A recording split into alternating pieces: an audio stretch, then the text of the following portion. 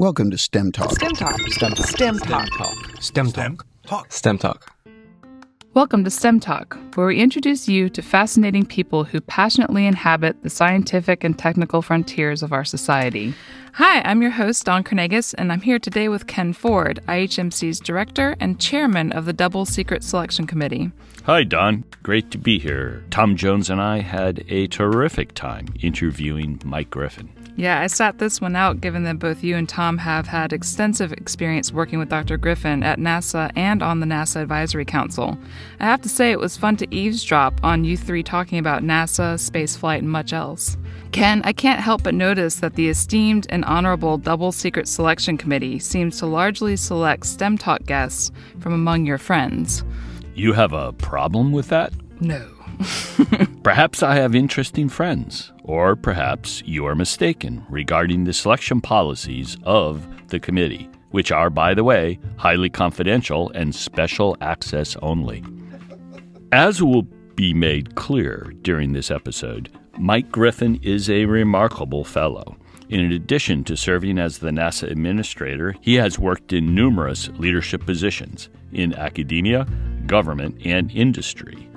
Always a person to be well prepared, Mike has something like 6 graduate degrees and was, I think, working on his 7th when the president selected him to serve as NASA administrator. That's amazing. Before we get to today's interview, we have some housekeeping to take care of. First, we really appreciate all of you who have subscribed to STEM Talk, and we are especially appreciative of all of the blushingly wonderful 5-star reviews piling up on iTunes. As we announced in several earlier episodes, the Double Secret Selection Committee has been continuously, and carefully, mind you, reviewing the iTunes reviews with an eye towards selecting the wittiest and most lavishly praise-filled reviews to read on STEM Talk. As always, if you hear your review read on STEM Talk, just contact us at stemtalk@ihmc.us to claim your official STEM Talk t-shirt. Today, our winning review was posted by someone who goes by the nickname Meatball's Mom. Great nickname, that one. Here is presumably her 5-star review, which is titled Thumbs Up. I downloaded this in order to feel intellectually superior to my peers. It's totally working. I'm glad to hear that. And thank you, Meatball's Mom, and all the other STEM Talk listeners who have helped STEM Talk get off to such a great start. Okay, now on to today's interview with Mike Griffin. Fasten your seatbelts and prepare for launch. Nominated by President George W. Bush and confirmed by the United States Senate, Michael Griffin began his duties as the 11th Administrator of NASA on April 14, 2005. Prior to being nominated as NASA Administrator, Griffin was serving as Space Department Head at Johns Hopkins University's Applied Physics Laboratory. He was previously President and Chief Operating Officer of In-Q-Tel Incorporated and also served in several key positions within Orbital Sciences Corporation. Earlier in his career at NASA, Griffin served as Associate Administrator for Exploration in the early 1990s and then becoming Chief Engineer in March 1993. He also served as Deputy for Technology at the Strategic Defense Initiative Organization in the Pentagon. After his time as NASA Administrator, Griffin accepted a position as Eminent Scholar and a Professor of Mechanical and Aerospace Engineering at the University of Alabama-Huntsville. In 2012, the Schaefer Corporation announced that Griffin would assume the role of Chairman and Chief Executive Officer at the company, a position in which he continues to serve. Mike Griffin received a bachelor's degree in physics from Johns Hopkins University, a master's degree in aerospace science from Catholic University of America, a Ph.D. in aerospace engineering from the University of Maryland, a master's degree in electrical engineering from the University of Southern California, a master's degree in applied physics from Johns Hopkins University, a master's degree in business administration from Loyola College, and a master's degree in civil engineering from George Washington University.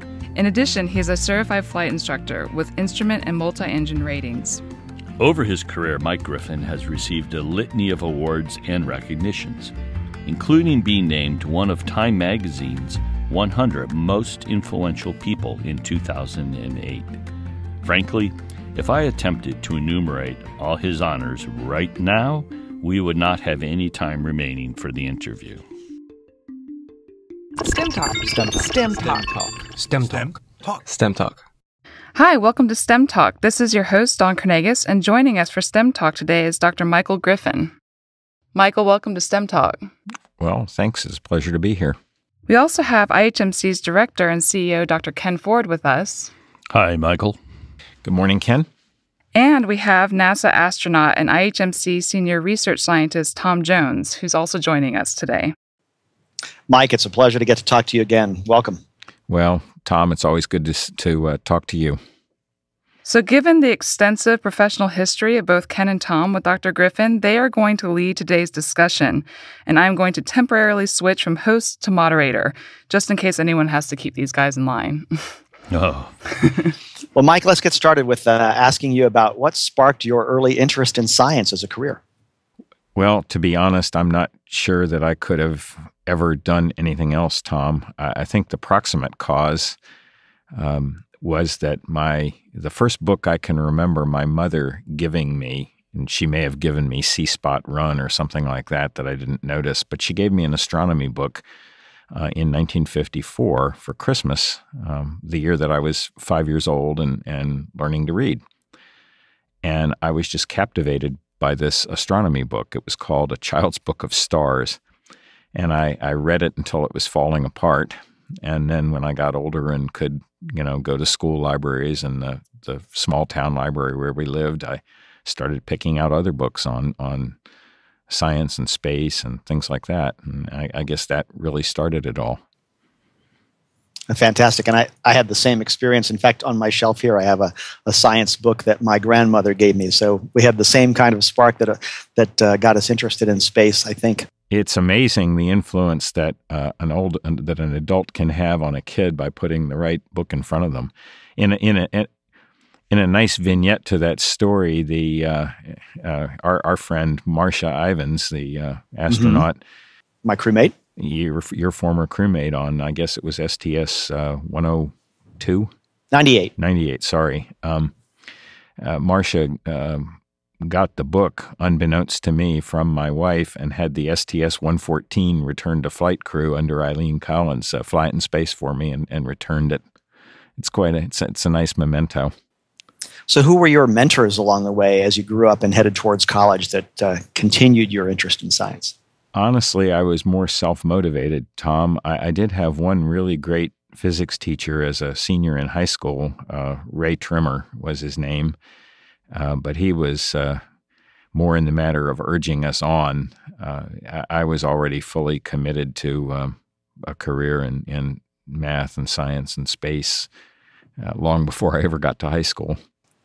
So, Mike, that brings us to your long and storied career in space exploration. Tell us about some of the highlights that you regard as the high points of your career.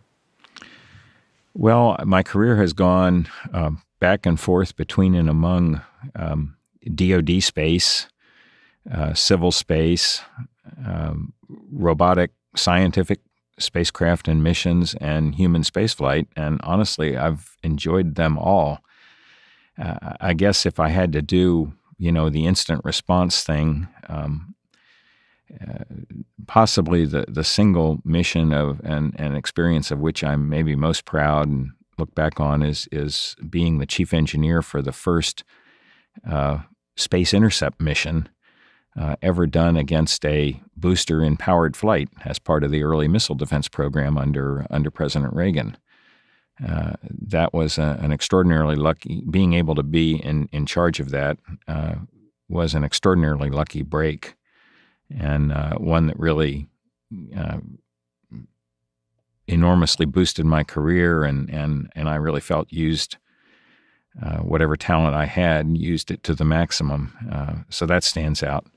Were you with the BDO organization at that time, Ballistic Missile Defense? It was called Strategic Defense Initiative Office in those days. It was the predecessor to the then BMDO, Ballistic Missile Defense Organization, and which was later renamed the Missile Defense Agency under the second President Bush. But yes, I was part of that organization. That was just enormously rewarding.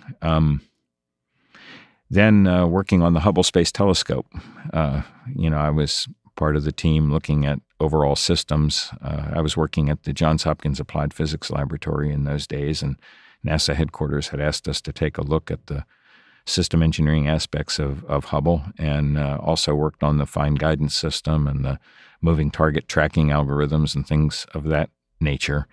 Real geek stuff that I, led a team, really loved it. I was always very proud of having participated in the Hubble project. And 26 years after launch, it's still going strong. That must be very satisfying. Well, I think to all of us that love science and space, the Hubble's an icon and should be. And then other neat experiences, I probably will never forget the STS-121 launch, which, as you, Tom, I know you recall, was the second shuttle return to flight mission after Columbia. And I think you'll also recall that on 114, Eileen Collins' flight, the first return to flight mission, we lost another huge chunk of foam. And it became very clear that we really, at NASA, really at that time did not understand the foam loss mechanisms. And so, I know you remember I grounded the fleet to some amount of public controversy, and then it was a year before we tried again.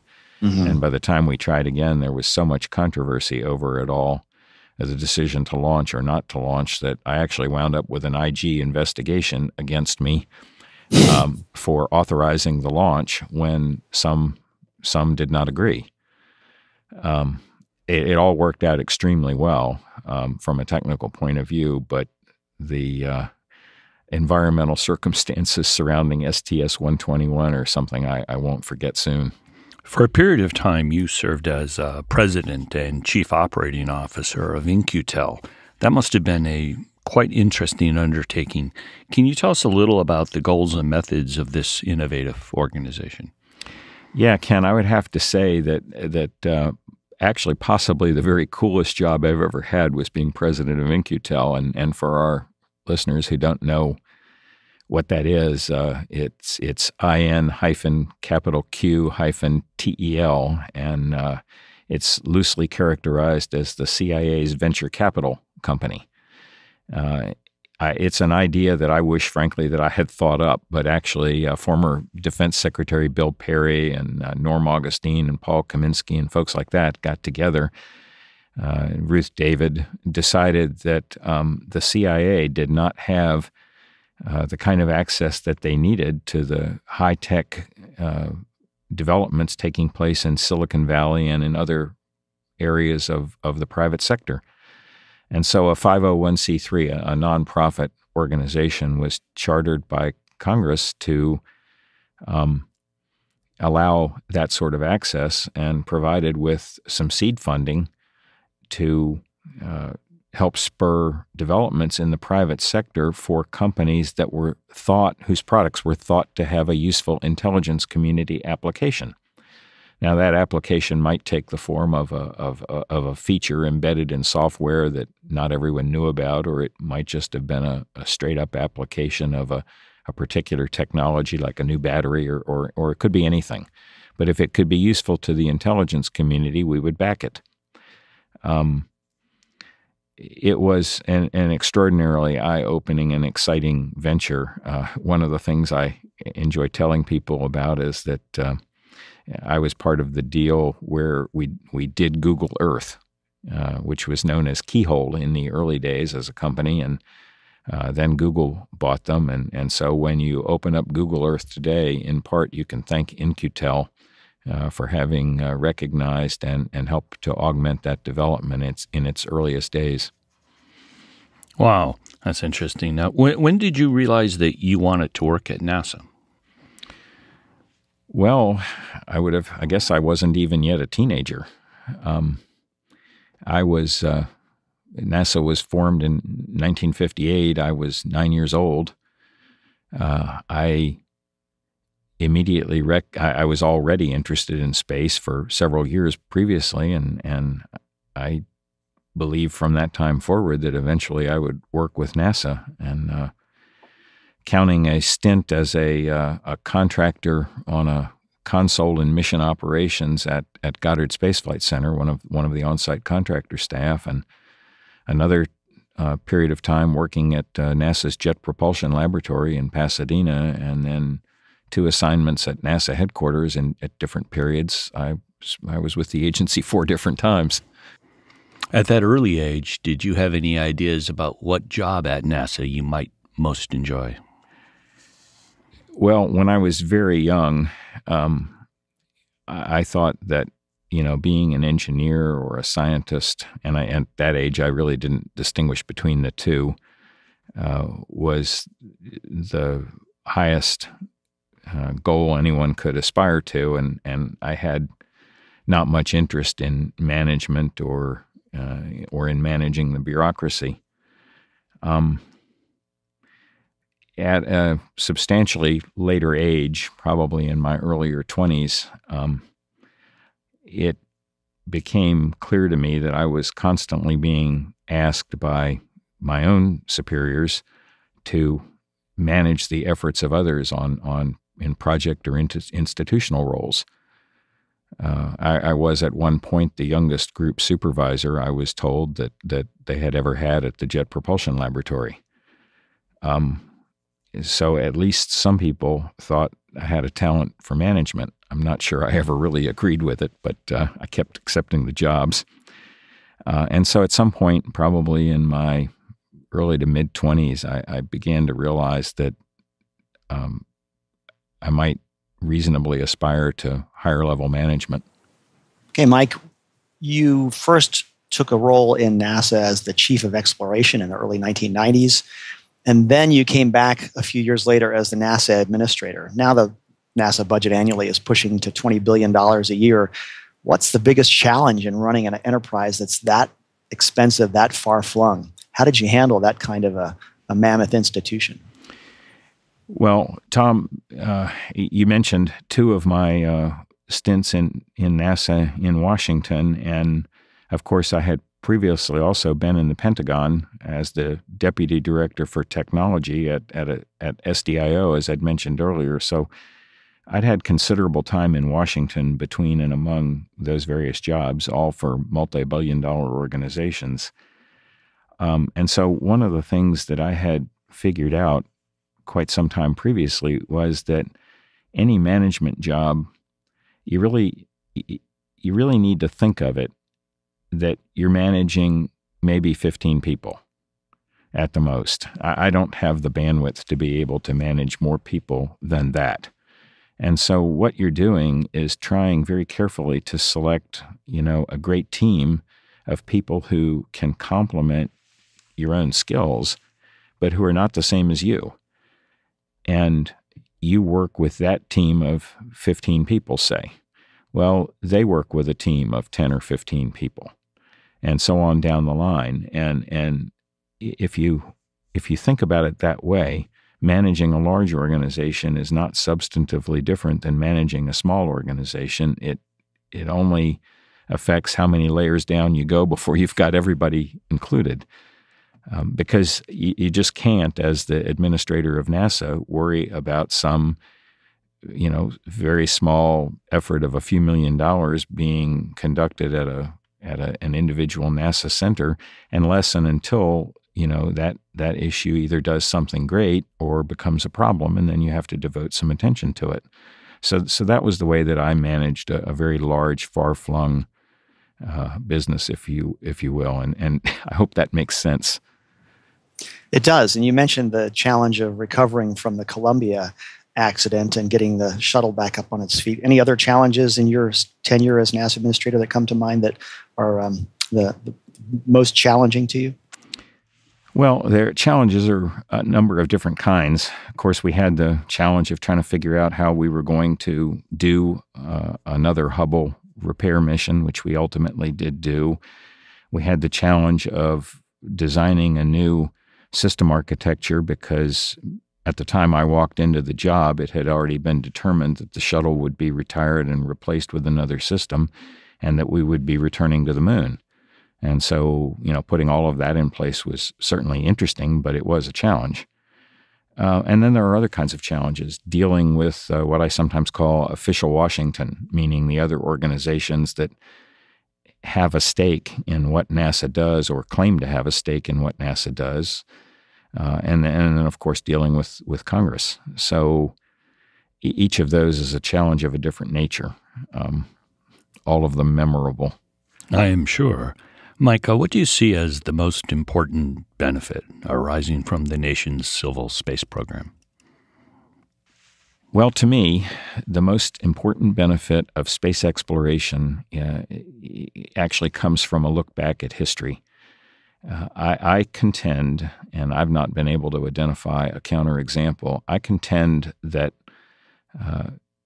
a nation which does not explore the frontiers of its time, does not push the frontiers of its time, is consigning itself to the backwater of history. That history is written by, the history we study is written by those nations which have pioneered the frontiers of their times. I believe very strongly in the values and mores and cultural imperatives of Western civilization as we have come to understand it from, Greek times. We're certainly not perfect, but I believe that the values espoused by Westerners are superior to those which have evolved previously or in other places.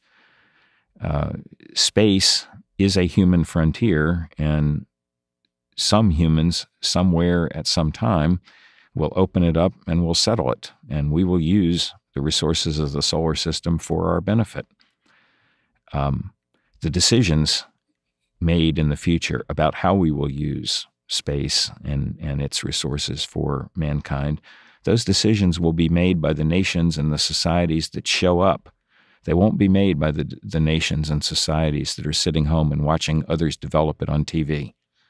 I want my nation, I want my society, I want my civilization to be in the vanguard of those efforts. So that is what I believe to be most important.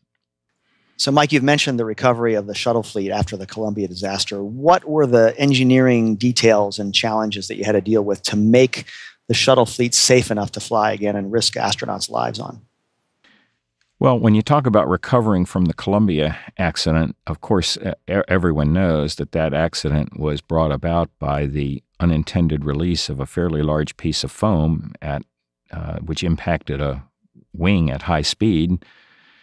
Broke a hole in the thermal insulation tiles that protect the shuttle on entry, and because of that, the vehicle and the crew were lost.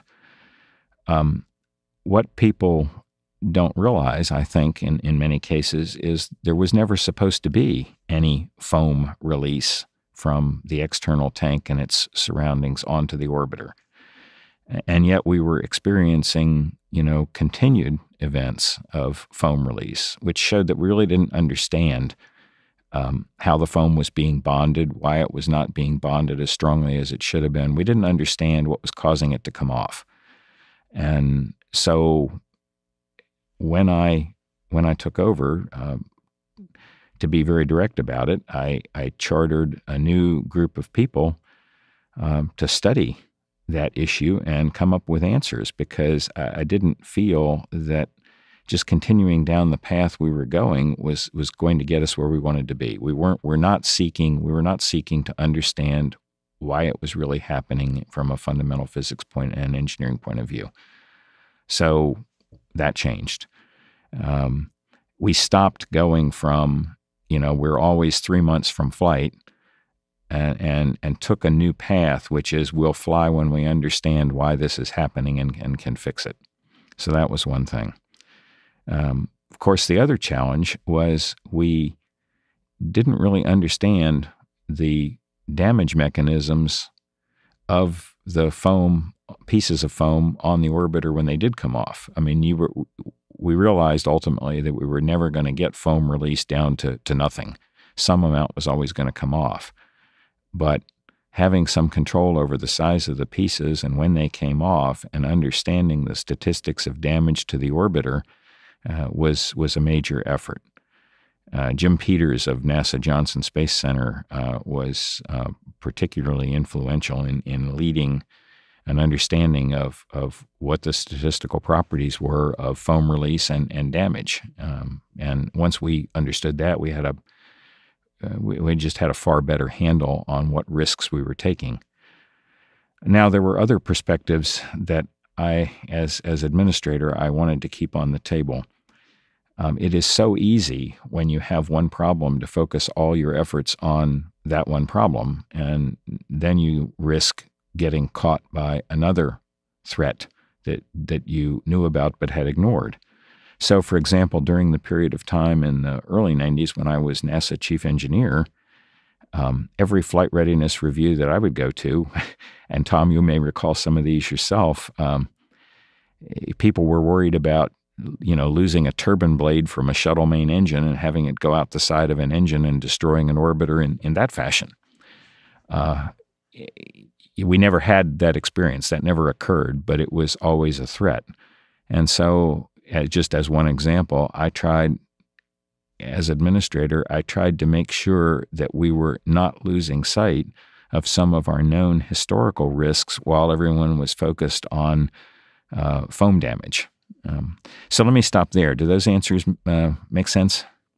Oh, I think they were very good examples of how you had to juggle all of these factors to get the shuttle fleet flying again. And while the shuttle fleet was grounded, that put a halt to the resupply and the construction of the International Space Station in parallel. And you couldn't restore that supply route and the crew transfers until the orbiter fleet got back to space again. So how did you manage the international aspects of this, where you have a consortium of partners building the space station? The U.S. now can no longer launch to the station. How did you get the international cooperation and commitment that you needed to keep the space station on a good footing until shuttle flights could resume? That's an excellent question, Tom. First of all, the environment when I took over was very divided concerning whether we would even finish the space station. President Bush had said in a national speech that we would finish the station, and the Congress had supported that. But within, I'll just say, the Washington bureaucracy, there were deep divisions of opinion on whether we were actually going to do that. And there was quite a large number of people who felt we should just stop where we were. I therefore took it as probably my most important mission to get on the ground a plan by which we would finish the station. So one of the things I did was to go to our European and Russian partners. Russia had been added as a space station partner by the Clinton administration in the mid-90s timeframe. And of course, you'll recall that we still had Soyuz and Progress flights for crew and cargo to the station, so we could keep it manned at a reduced crew level while we were returning the orbiter to flight.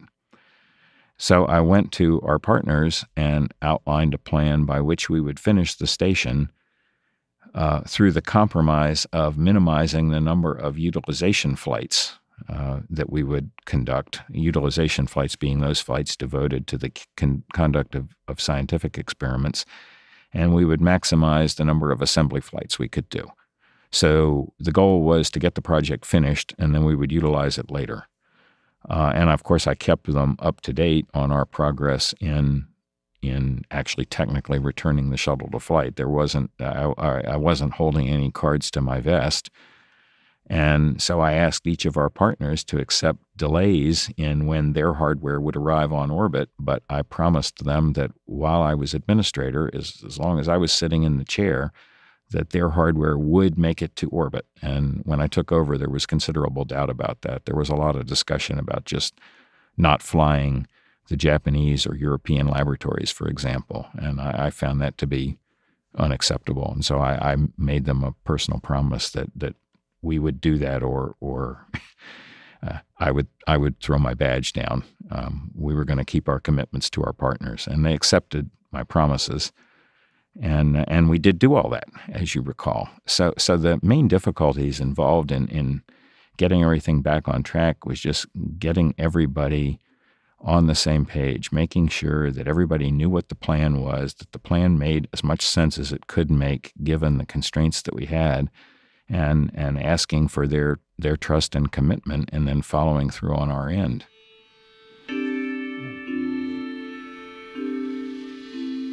STEM Talk is an educational service of the Florida Institute for Human and Machine Cognition, a not-for-profit research lab pioneering groundbreaking technologies aimed at leveraging and extending human cognition, perception, locomotion, and resilience.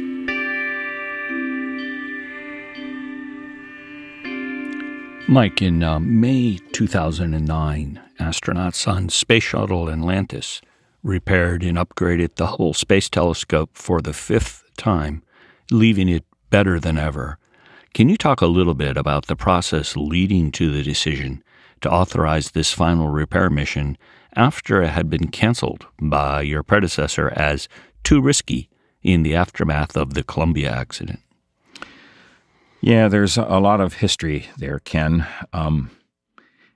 So, of course, I think everyone knows what you just mentioned, that in the immediate aftermath of Columbia, it was determined that the only shuttle flights that would be conducted would be those that would go to the space station, because if there was another Columbia-like incident, you could park the crew on the station until a rescue shuttle or a series of rescue Soyuz vehicles could be used to get them off the station. They wouldn't have to undergo a hazardous reentry. But only a mission to the station offered that possibility, and so other missions were deemed too risky, quote unquote.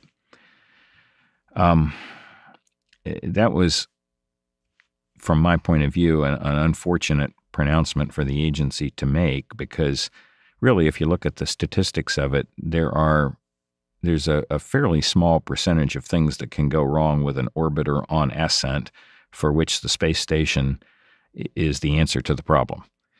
And so it was not statistically a significantly different issue. And of course, the other thing was that were ways around having a rescue mission while not having the space station available that one could conceive of doing. What we ended up doing, of course, was to prepare a second shuttle with a space station payload and to have it on the pad ready to go in case we needed it. Now, we didn't need it, but it was ready to go. Other possibilities existed. For example, we could have asked our Russian partners to prepare a series of Soyuz vehicles ahead of time and have them ready to go, should there have been a necessity. That was at least a theoretical possibility. We didn't go down that path. But there was more than one way to skin that cat, and I was convinced we could do it.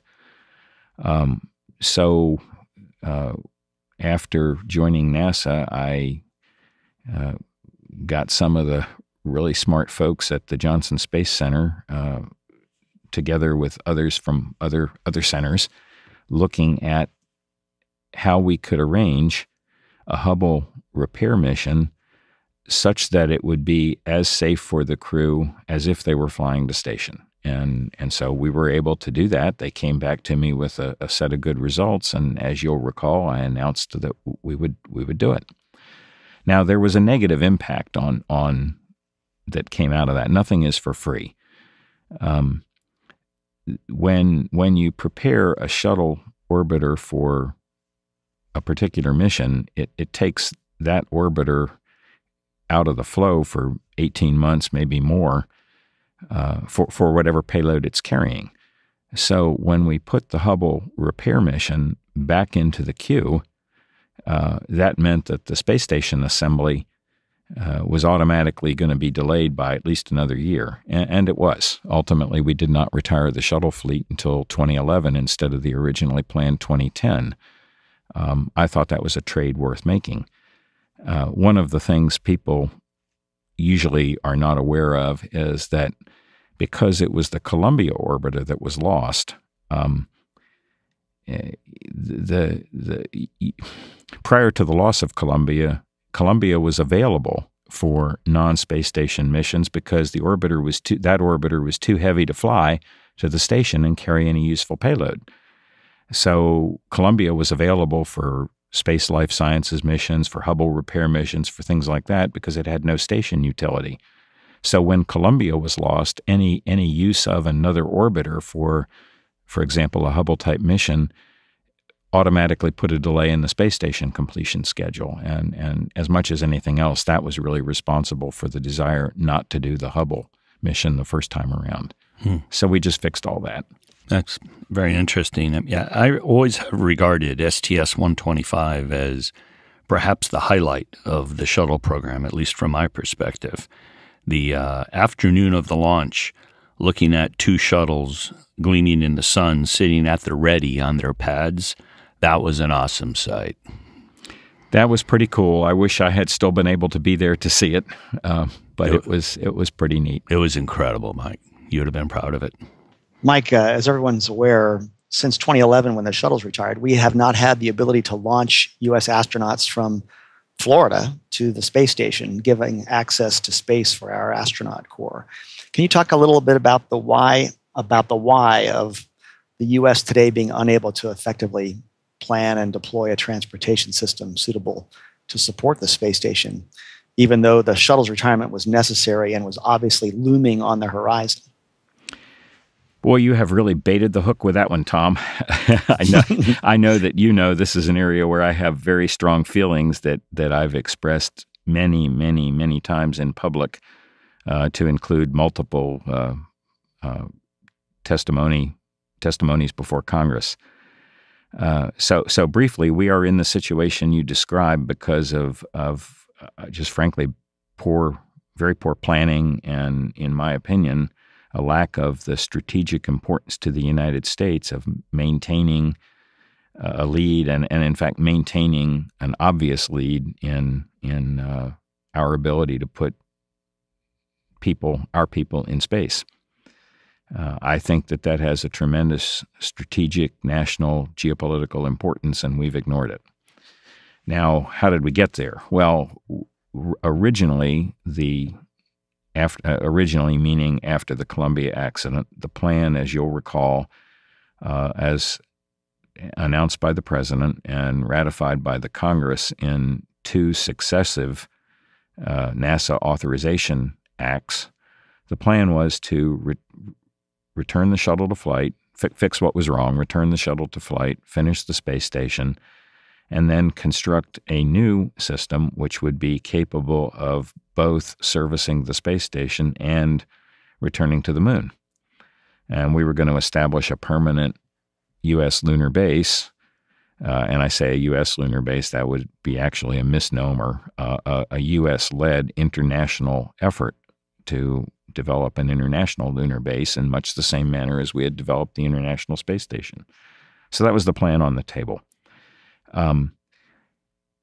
We also intended and did put a substantial amount of money, a sum of well over $500 million out there to stimulate the development of commercial cargo initially and later crew carrying capability if any of the so-called commercial space enterprises were able to step up to the challenge.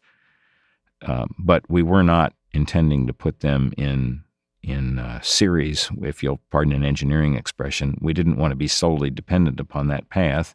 We wanted there to be a U.S. government-developed system as well, because it's my belief, at least, that spaceflight is actually still pretty hard.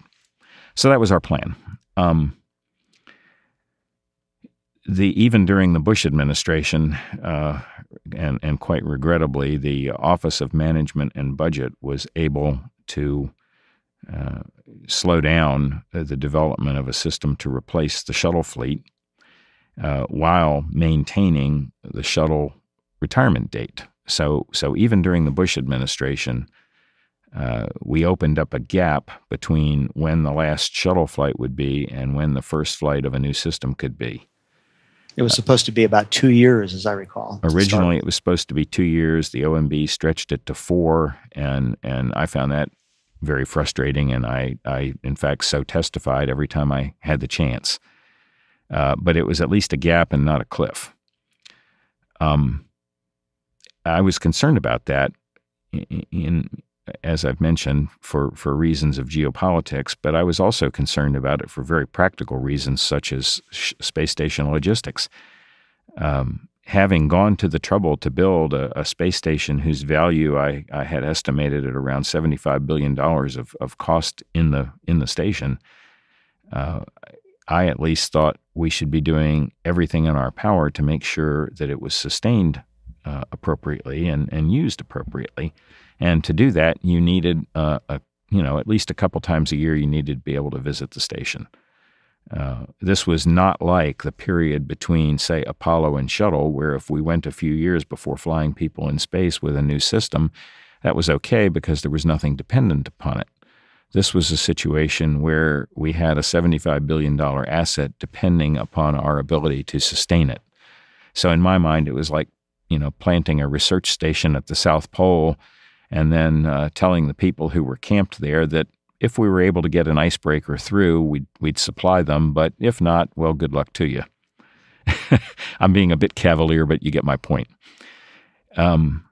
So the new administration came along in 2009, and then in early 2010, I think much to everyone's surprise, they canceled the U.S. government-developed system to replace the shuttle for low Earth orbit transportation. Over the course of the next year or so, a large number of substantially political arguments were had, and the heavy lifter for returning to the moon was retained in the program, although plans actually to return to the moon were scuttled. But most crucially, any near-term U.S. government development of a capability of putting our own astronauts in orbit was sidelined. Instead, it was stated that we would rely on the increasingly capable commercial space companies to lift that burden. From my perspective, that was misguided because before I want to rely on a commercial space company to take people to orbit, I would at least like them to carry the laundry that the astronauts will wear when they get there. In other words, I want to see some substantive demonstrations of capability before trusting them to lift crew. And of course, there was no, at that time the decision was made, there was no such capability, nor any that looked even close. And the second thing is, I don't want my country to be hostage to offerings by commercial developers who have a monopoly position. It might be, it is true, that government is not a very efficient tool for the development of things like rockets and airplanes and space vehicles, but it's probably a more efficient tool than being held hostage to a monopoly.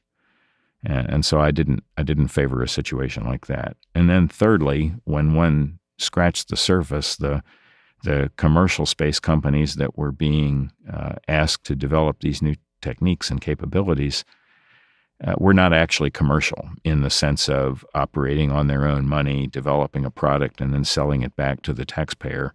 They were really being taxpayer funded. They were just different companies than had been used in the past. There was really nothing commercial about it.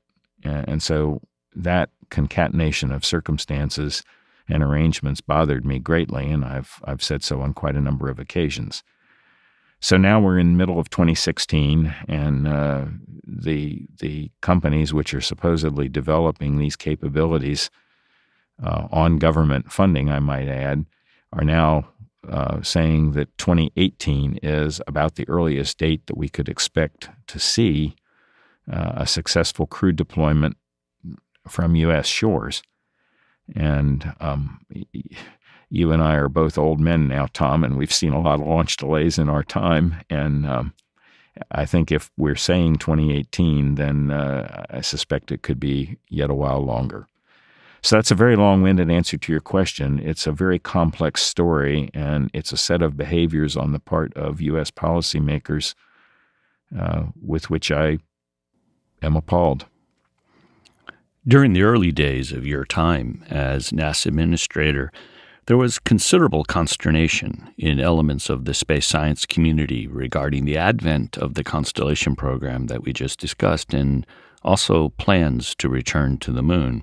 The critics cast the argument in terms of science versus exploration, and further asserted that human exploration without science was mere tourism. Do you distinguish science from exploration, and if so, in what way? Well, that was indeed a big battle, and it was somewhat unfairly assigned. The causes were somewhat unfairly assigned to the exploration program. They were actually more associated with getting the station finished, and I can talk about that if you want. But your question directly was, do I distinguish between exploration and science? And to a certain extent, yes, I do. They are, I would hasten to say, I don't see them as opposed. They're not antithetical to one another. Many of our great voyages of exploration and discovery in human history also yielded amazing scientific results, even if they were not initially intended to do so. And so I just don't accept that they're in opposition to one another. But nonetheless, the careful planning of scientific experiments and their conduct and the obtaining and analysis of results from those experiments is quite substantially different from exploration as we usually consider it. And so I consider them to be different but closely allied enterprises. Let me stop there. Great. What do you see as the role of science in human exploration, in human spaceflight? Well, human beings are the best tools we have yet seen for determining what the scientific questions ought to be. By going new places and seeing new things and experiencing new things, human beings frame the questions which more careful scientific missions or expeditions can answer later. Trying to do the science before the preliminary exploration is conducted seems to me to be in many ways self-defeating. So I believe that exploration enables good science. Conversely, I think science is critical to the conduct of good exploration. There is a lot about venturing into space with humans that we do not yet understand. Human spaceflight is replete with opportunities for life science to advance itself. Human spaceflight is replete with opportunities for scientists to have their experiments conducted in better ways with a more personal touch that can ever be done by remote control. And so I would say the two enterprises are synergistic and advance one another. I agree. During these early days of your time as administrator, you engaged these folks, the critics, in a dialogue during which many topics emerged, including the fundamental nature of NASA's relationship with the external science community. This discussion also involved a disagreement regarding the structure and the appropriate role of the NASA Advisory Council. Could you explain the nature of this disagreement? Yes, that was an interesting time. I appreciate your reminding me of it. When I took over NASA, the NASA Advisory Council seemed to me to have a largely formulaic role, and in fact, we had actors and actresses and media personalities and such on the NASA Advisory Council that seemed to me to have no really useful function. And at the same time, as the so-called NASA Advisory Council, which should have been rendering advice to the administrator and to the administrator's key teammates, we had at the same time a host of individual advisory committees on specialty topics. You know, we had an asteroids advisory group and a lunar exploration advisory group and a Mars exploration advisory group and on and on and on. Through heliophysics and life sciences and everything you can think of. Each of these advisory groups reported out separately to the person or organization who had chartered them, but there was no coherence between and among them. And in fact, in many ways, they were competitors because, as I'm sure you'll realize, it's no great trick for the head of, say, the Heliophysics Advisory Group to recommend that a new heliophysics experiment be done and that the next planned planetary lander on Mars could afford to wait a while. And I'm making this up as I go along, but I'm sure you'll appreciate that dynamic between independent and uncoordinated advisory groups. That kind of dynamic is not useful to the planning and the running of what it is that the agency will do. So I set about, I wanted the input from those advisory groups. I would not want to have anyone think otherwise. I wanted their input, but I wanted their input to be organized, correlated, coalesced by an organizational construct which would bring the different and competing advice together and make them consistent with priorities for funding and direction that were conveyed to us by Congress. Because in the end, every single dollar that NASA spends is appropriated by Congress and prioritized by Congress. If the president doesn't sign the legislation, well, then we're into a different kind of a discussion about vetoes and overriding vetoes. But in the end, what is appropriate, what is directed and appropriated by Congress is what agencies do. And so scientific advice to the contrary was not very useful to me.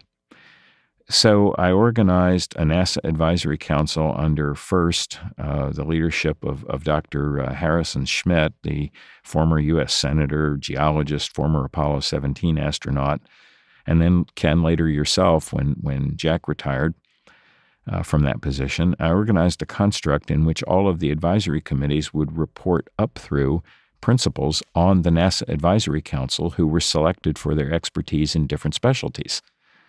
That brought a considerable amount of order to the discussion and allowed the Advisory Council to come forward with actionable requests of the NASA career staff and allowed us to shape our budget in more ordered and more intelligent ways so that we could make, I thought, better use of the science money we were being given by the Congress. Now, again, that's a very lengthy answer to your question. It was a very complex process. I'm sure you'll appreciate that not all scientists in the scientific community welcomed my efforts because if you tell an esteemed scientist who, with a long career history, that his advice, which he used to be able to give freely to anyone who would listen to it, now had to be brought forward through the actions of a larger committee chaired by someone other than himself, that scientist would now not be very happy. Their happiness was regrettably not my first concern.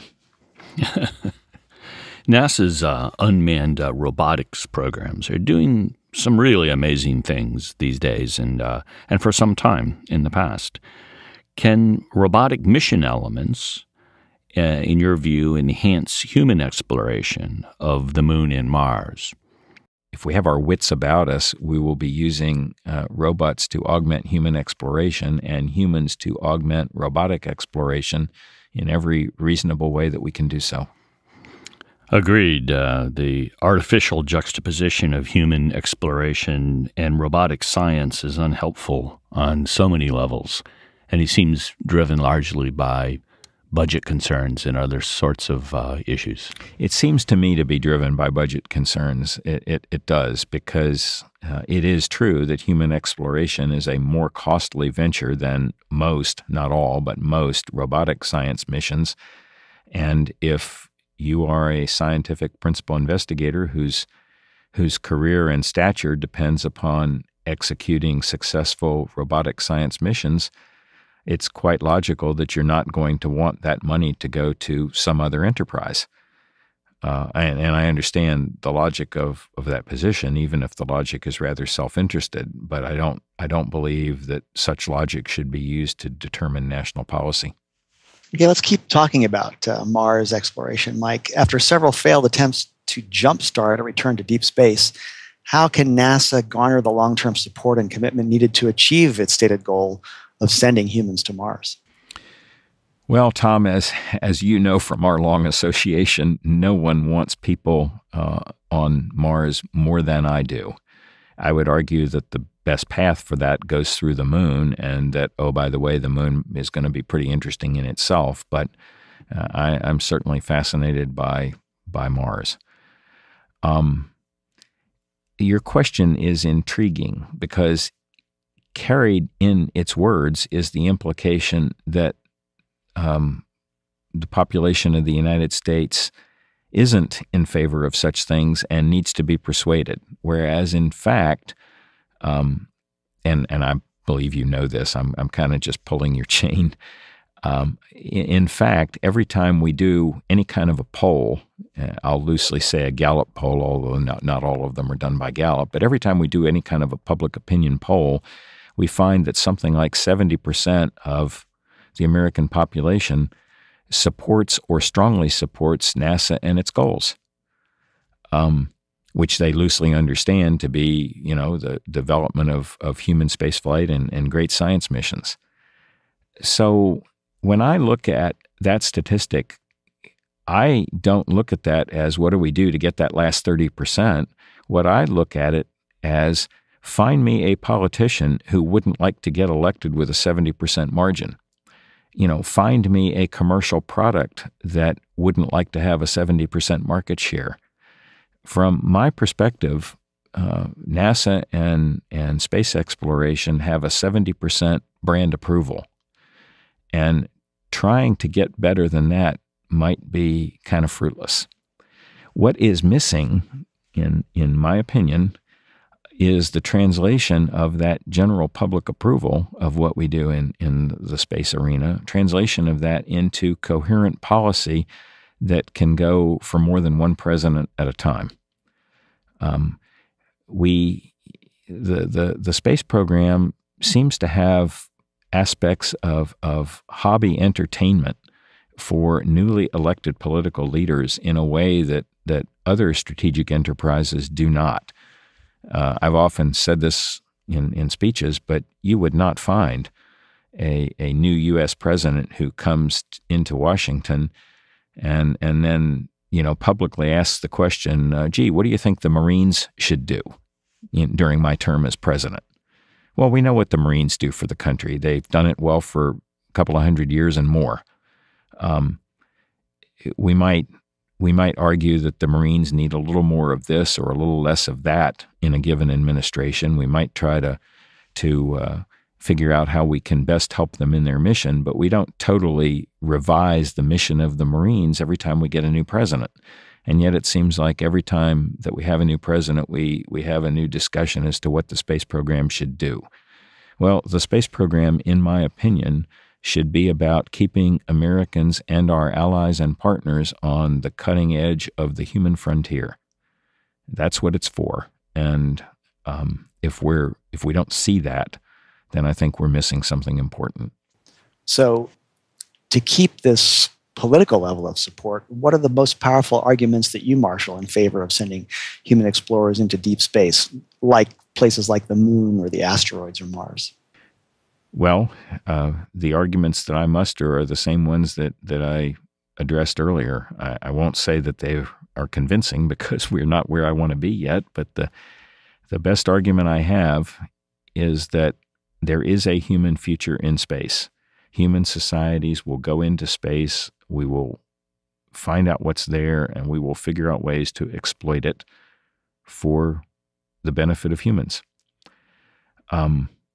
Which societies benefit from those discoveries and innovations will depend on which societies go there. The benefits will not accrue to those people who are watching it on TV. They will accrue to the people who determine to lead. I believe that the United States and that Westerners generally should lead. I strongly believe that. And as I've grown fond of saying, the decisions are made by the people who show up. What technical advances must we make in order to send humans to Mars?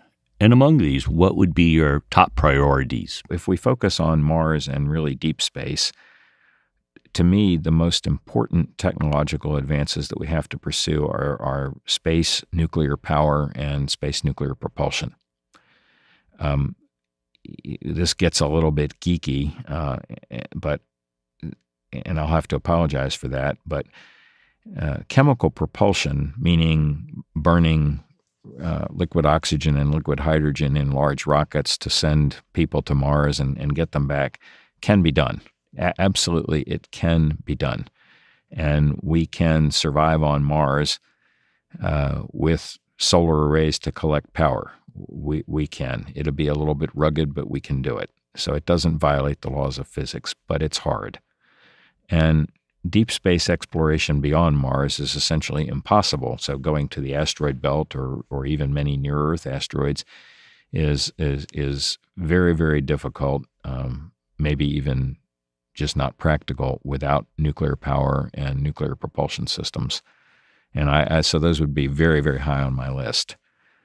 In a much more mundane manner, the issue of sustaining human life in closed environments for years at a time is extraordinarily difficult. Maintaining crew health, both psychological and physical health, is going to be very difficult. In the recent movie, The Martian, I think you'll notice that the designers of the movie featured rotating spacecraft to provide gravity to the crew. I personally think that's going to be pretty important. We will know, one of the things I sometimes say and have said in testimony is that we'll know we're ready to go to Mars when we can do the following experiment. When we can put a crew on the International Space Station for 6 or 7 months and let them decondition from 0G, and then we can send them to the moon and let them live on the moon for a year, carrying nothing except what was either prepositioned or that they brought with them, then bring them from the moon back to the space station, let them hang out on the station for 6 or 7 months to simulate the return flight from Mars, and then bring them home to the surface of the Earth, and they're all still alive and reasonably healthy, and they didn't need anything except what they brought with them or was sent ahead of time, then we'll know we're ready to go to Mars, and not before. So there are some real challenges in doing that if you think about it. STEM Talk is an educational service of the Florida Institute for Human and Machine Cognition, a not-for-profit research lab pioneering groundbreaking technologies aimed at leveraging and extending human cognition, perception, locomotion, and resilience. Do the President and Congress need to reform NASA fundamentally if they are serious about pushing human exploration beyond LEO? What steps would you take? I don't think NASA needs to be fundamentally reformed or even substantially reformed in order to carry out the missions of the type we're talking about here. What needs to change is that we must have as a nation a long-term, carefully structured, coherent policy concerning what the United States will do in space, why we will do it, who we will do it with, and how that will be consistent with the funding that we supply. When those things are done, policy-level instructions, which again come from the Congress and can only come ultimately from the Congress in our constitutional system of government, once those instructions are provided to NASA, which is in other ways just another federal executive branch agency, the agency can carry out those instructions in a long-term, coherent way. If the people at the agency don't do as they're told to do, then they can and should be replaced. But I frankly don't think that that's likely to occur. The structure of the agency, the people who populate it, the contractors who carry out the missions which are chartered and designed by the agency, there are some difficulties there, as there always are. But those are manageable and can demonstrably be managed if we have a coherent policy structure that is consistent with the importance of the mission and the funding that we assign to it. Absolutely. We keep coming back to the fact that a coordinated and successful campaign of human spaceflight takes place on a multi-decadal timescale, and we just cannot repurpose and start anew with every administration. That's exactly right, Ken. And again, I used earlier my analogy with the Marines. I could take the Air Force. You cannot repurpose the Air Force in a given presidential administration. You know, the Air Force is an aspect of national political and military power projection and capability, and it needs to be supported and sustained over multi-decadal periods. It cannot be whipsawed about, and neither can a program of space exploration. We have the example, Mike, of the Apollo program, which wasn't multi-decadal, but it did succeed within our system of government and with NASA. So why was it able to succeed back in the 1960s?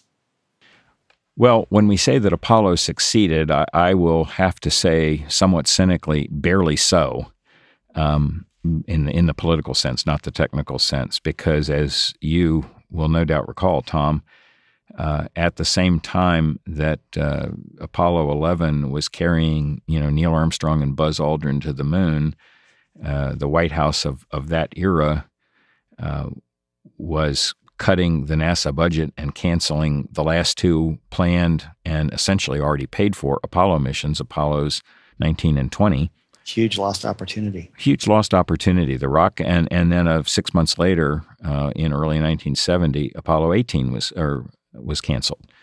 So while success was being had, cancellation was occurring. It's the only example I can find of spending, and I've calculated this carefully, in then-year dollars, something approaching $24 billion to develop a capability, spending a few $billion dollars executing such missions, and then discarding the whole infrastructure.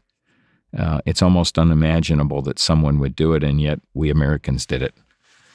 But your question was, what made it a success? Well, I think the chief thing that made it a success, and I actually teach this in program management, was President Kennedy's very succinct declaration of what was to be done. Man-moon decade. Land a man on the moon, return him safely to the earth, do it before the decade is out. It was a very crisp statement. It could be captured on a bumper sticker.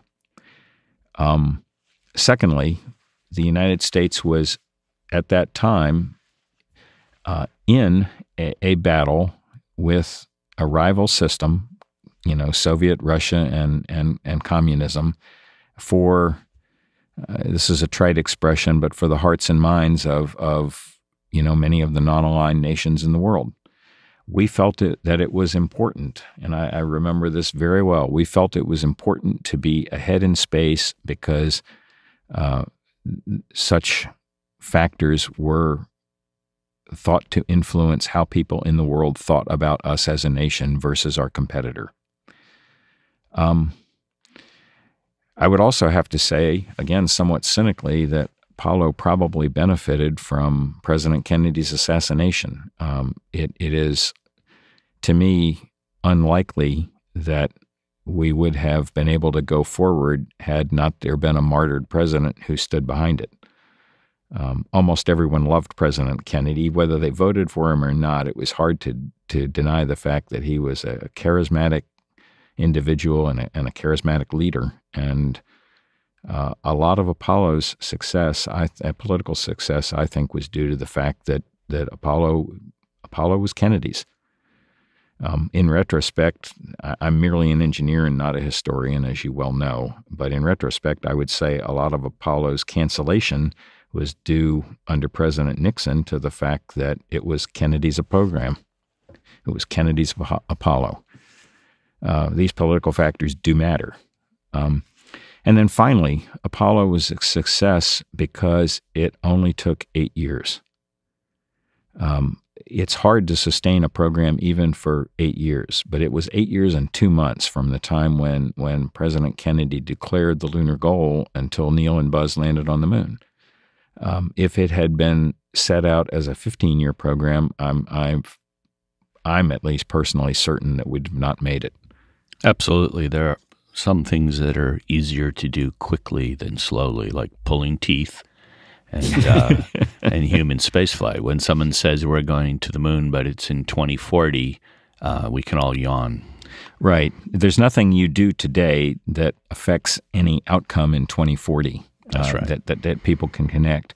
In particular, to expand on this theme, 4 decades ago, the physicist Freeman Dyson, one of my personal heroes, wrote a collection of essays of his called Disturbing the Universe.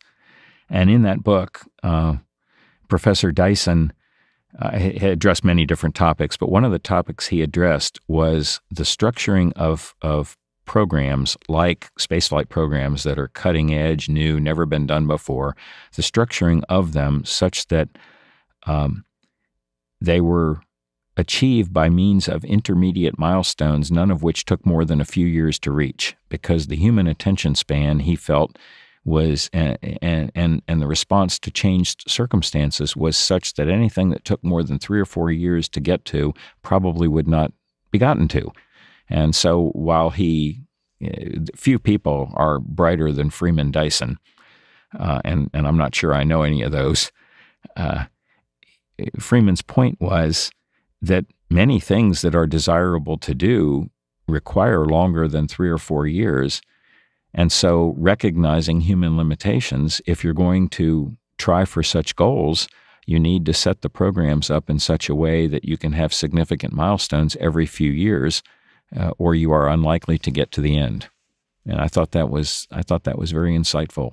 As you appreciate as well as anyone, continued leadership in space requires the constant infusion of new ideas and knowledge provided by a vibrant and creative workforce. Over the years, the NAC has made several recommendations regarding the need to refresh the workforce and to focus on hiring the most technically competent folks with recent degrees from outstanding institutions.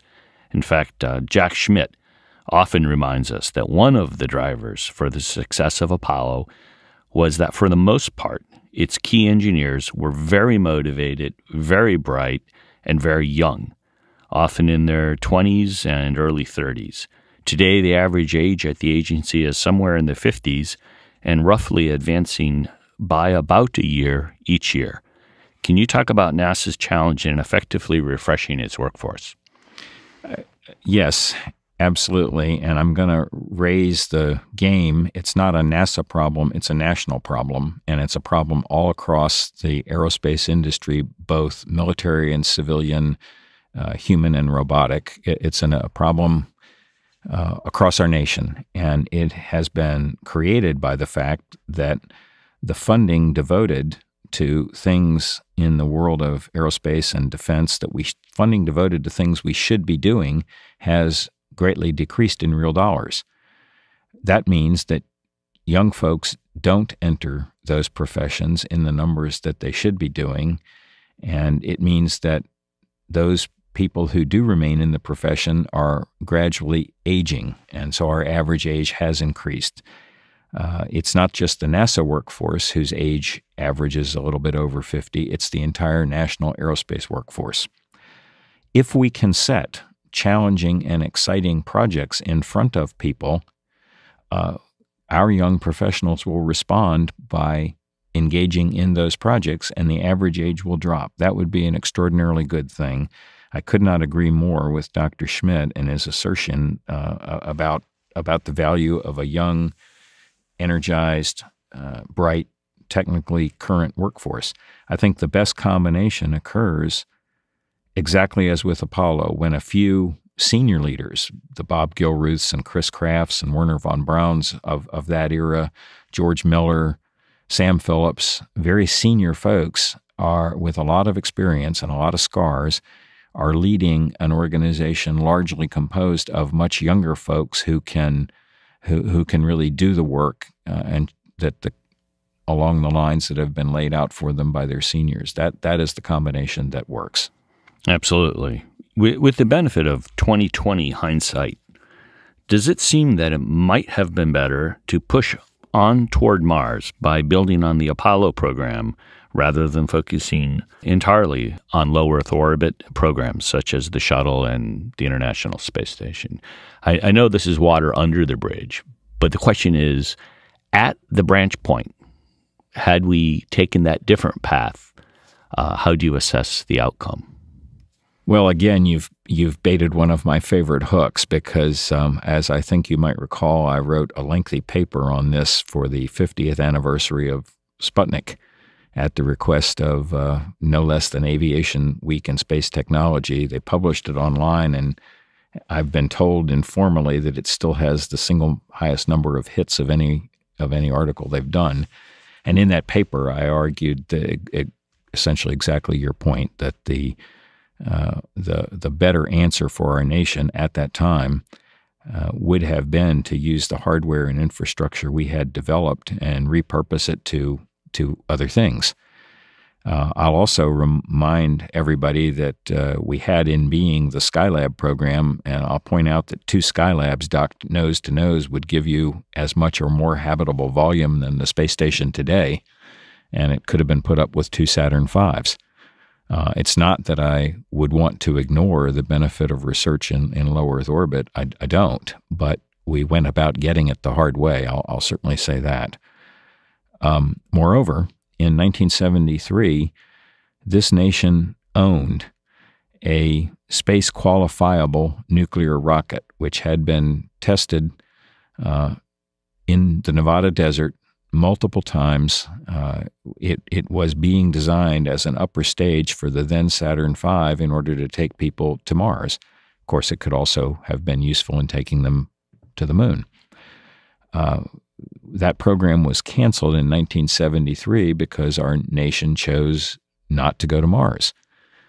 So not only have we not preserved infrastructure that we once had and capabilities that we once had, we've canceled them outright and would have to reconstruct them if we wanted to go back and do those things.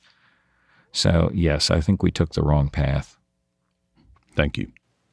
So, Mike, when you were NASA administrator, you strongly supported the Ares 5 heavy lift launch vehicle as the only viable path to getting humans on Mars. Now, its descendant today is called the Space Launch System, and it's somewhat controversial and sometimes perceived to be competing with alternative private rocket offerings like Elon Musk's Falcon 9 Heavy. Can you comment on which approach is best? Well, I can offer my opinion. I'll do so by quoting one of my friends and most highly respected friends, Wayne Hale, a former shuttle program manager and former space shuttle flight director. I think Wayne holds the record, which can never be beaten, of being the flight director for the highest number of shuttle ascent entry phases.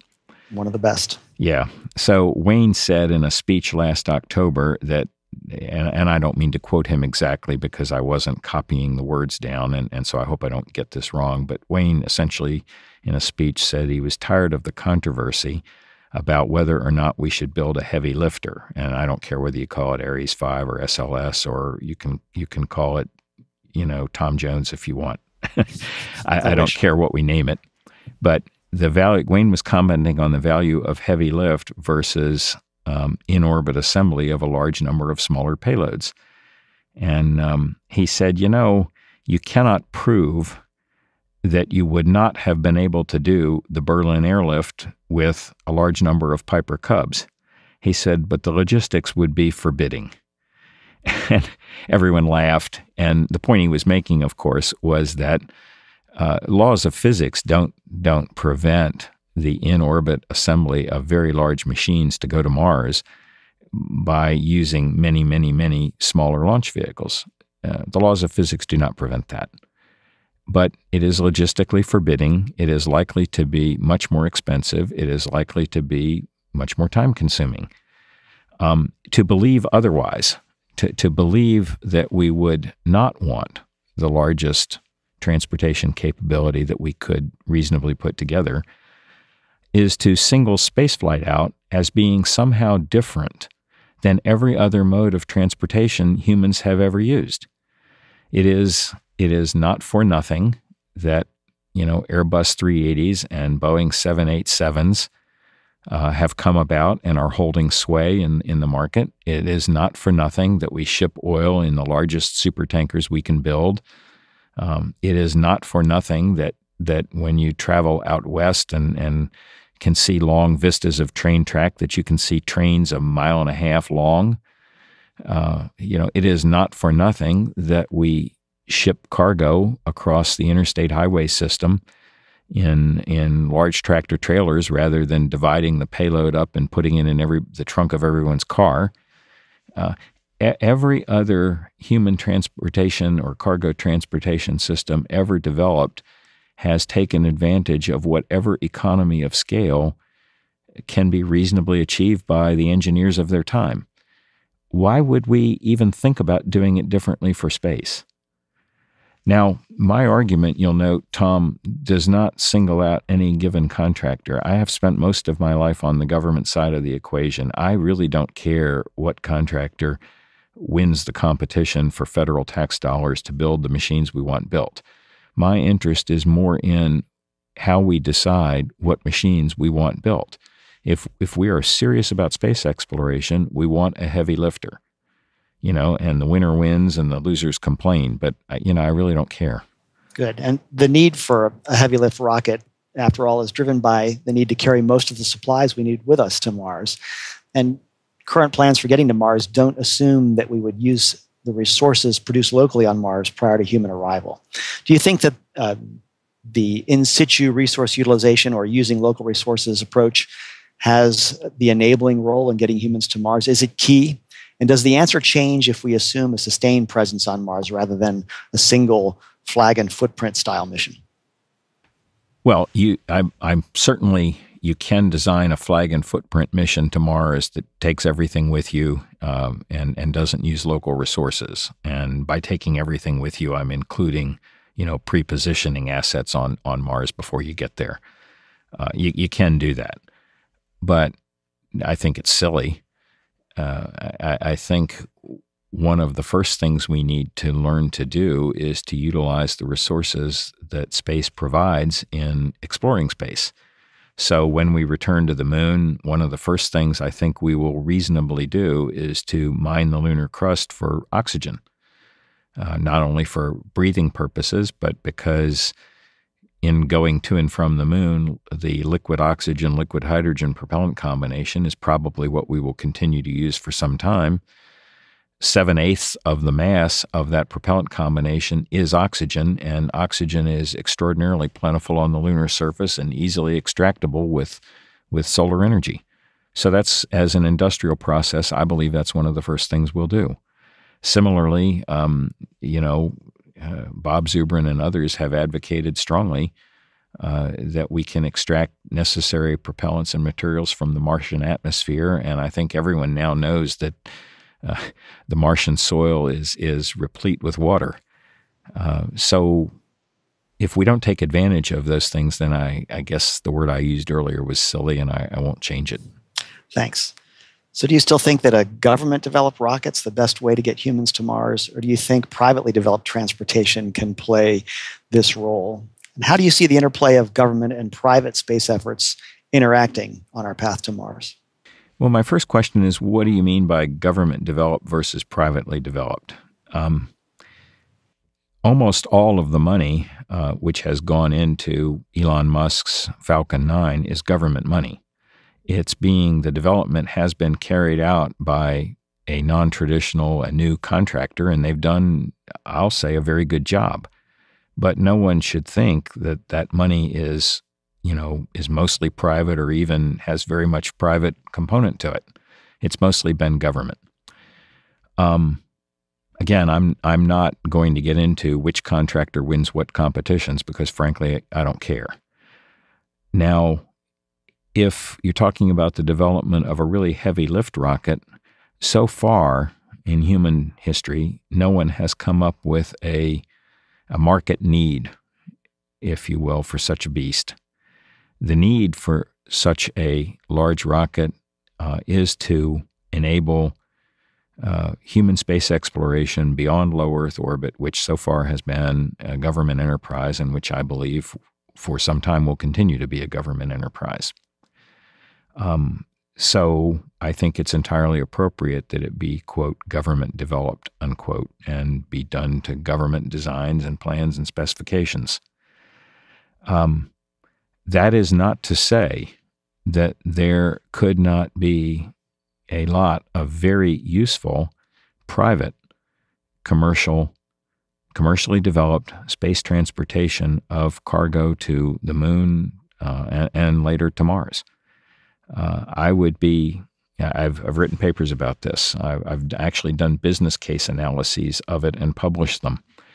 I would argue that a government-sponsored program which would return people to the moon, take people to Mars, if it was believed by commercial industry that such a program would be sustained by the government, would be able to sponsor any number of private commercial space ventures in support of that initiative. And from a government perspective, we would only have to pay for services when and as they are delivered. I'm certain that such private developments would be done much more economically than any public development because competitors compete and it makes them more efficient. So within the context of a national and international program to return to the moon, to later take people to Mars, I believe there are enormous commercial opportunities. But I think you have to have the cart and the horse in the proper order. Mike, I know you have some thoughts about this, and so I'm eager to hear you elaborate on them. If you were running the Chinese space program and wanted to get to the moon with humans, how would you go about it?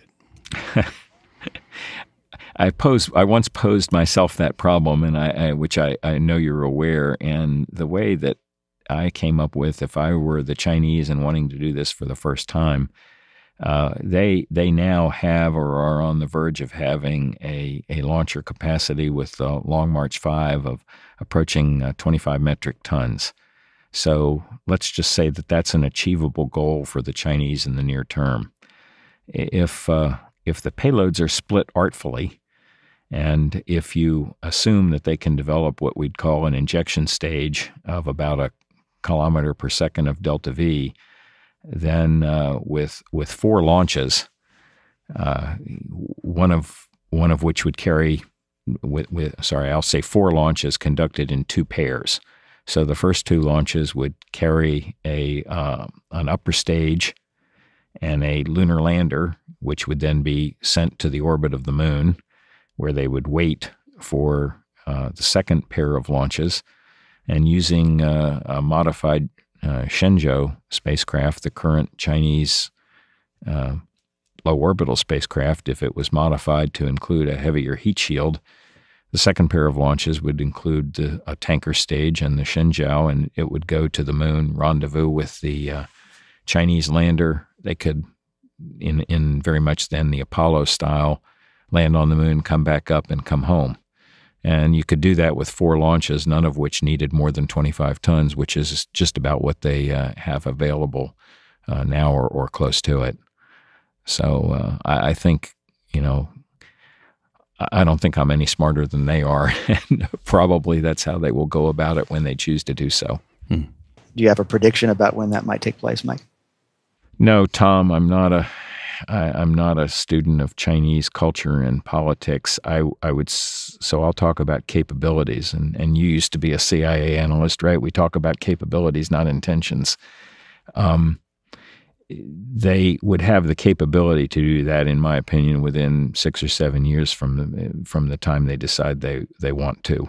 So if they chose to start tomorrow, they could be there by the early 2020s. Well, let's stay on this international theme. We've had a partnership with Russia in the space station program for more than 20 years. But yet our partnership today seems to be waning as the U.S. finally restores its human launch capability in a couple of years, and we seek a domestic alternative to Russian rocket engines in our defense industry satellite launchers. So is the Russian partnership still a useful arrangement? And how do you see the partnership evolving in this new era of deep space exploration? Well, it might surprise some to hear me say this, but I think that the Russian and American partnership in space, as with our American and European and Canadian and Japanese partnership, has been a really, really, really good thing. Russia has been for many decades more adversarial toward the United States than not, and anything we can do to ameliorate that, I think, is a good thing. We've learned a lot from the Russians in space, and they've learned a lot from us. And so I think it's been good. I enjoyed working with our Russian partners when I was doing it personally. But I think including the Russians in the space station partnership, as was done under the Clinton administration, was a very good thing. Now today, we're in a bit of a quandary because starting in 2008 with the invasion of Georgia and continuing on through events in geopolitics that I won't enumerate because everyone knows them, the difficulty of sustaining a partnership in space has grown. We were 20 years ago when the decision was made to allow then the Martin Company at that point to build, or Lockheed Martin, I guess by that time, when the decision was made to allow them to use the RD-180, the Russian RD-180 engine in the upgraded version of the Atlas rocket, that seemed a safe decision. Now that does not look so smart. And so there are arguments going on in Washington about how many RD-180s we will buy, assuming that the Russians will sell them to us, and what we should do to reduce our dependency on another nation for a strategic good. And I've taken a public position on that. I served on a DoD committee which made its recommendations that the United States should not be dependent upon another nation for such capabilities. Which takes us to the issue of the continued partnership. I'm very much in favor of continuing to try to partner in space with other nations, but partnership is not dependency. For the United States to be dependent upon Russia for getting our astronauts to orbit is strategically unwise and indeed embarrassing and unseemly. For the United States to depend upon Russian rocket engine manufacturers when our own aerospace engineers are being laid off is, I just think, stupid. It is strategically unwise, and it is damaging to our own industrial base. Partnerships bring partners together, each of which can bring something to the table in the conduct of an overall enterprise that might be more than any of them could do by themselves. But to partner with others from a position of dependency upon them, I think is a bridge too far. Mike, you and Becky flew here to Pensacola for this interview in your own plane. I recall that you often flew this plane to NASA Advisory Council meetings that were held at various NASA centers around the country. What do you most enjoy about flying? Oh, wow. I've been flying for many decades. Of course, I'm not in Tom's class. Tom's a former B-52 pilot, something to which I could only aspire. But I've always loved it. You're asking me why, and I'm groping for the answer.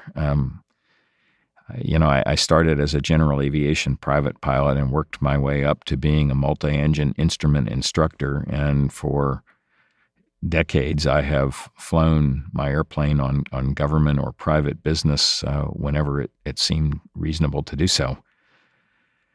What do I like about it?